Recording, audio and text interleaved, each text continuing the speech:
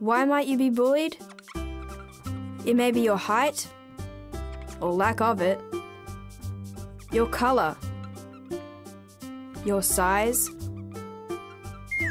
where you're from, how you talk, who your family is, who your friends are, what you believe in.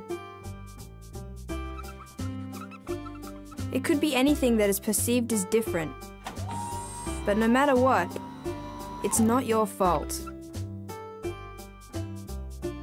Bullying happens to kids all around the world every day.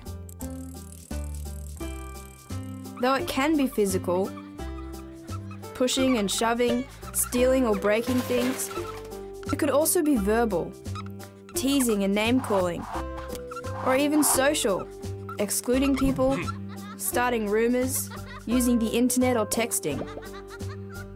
Being bullied is not funny. It's serious.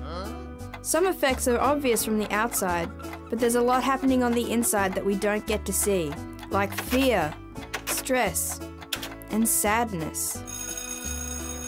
Fear can make you afraid to go places.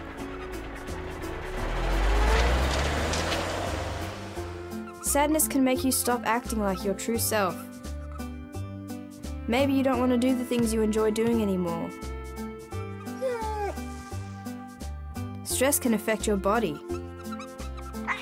Your stomach might feel like it's in knots, and maybe you can't sleep. You can do something about it. No, don't fight back. The Bible gives us great advice. Romans 12:17 tells us, return evil for evil to no one. Here's what you could do. Be prepared.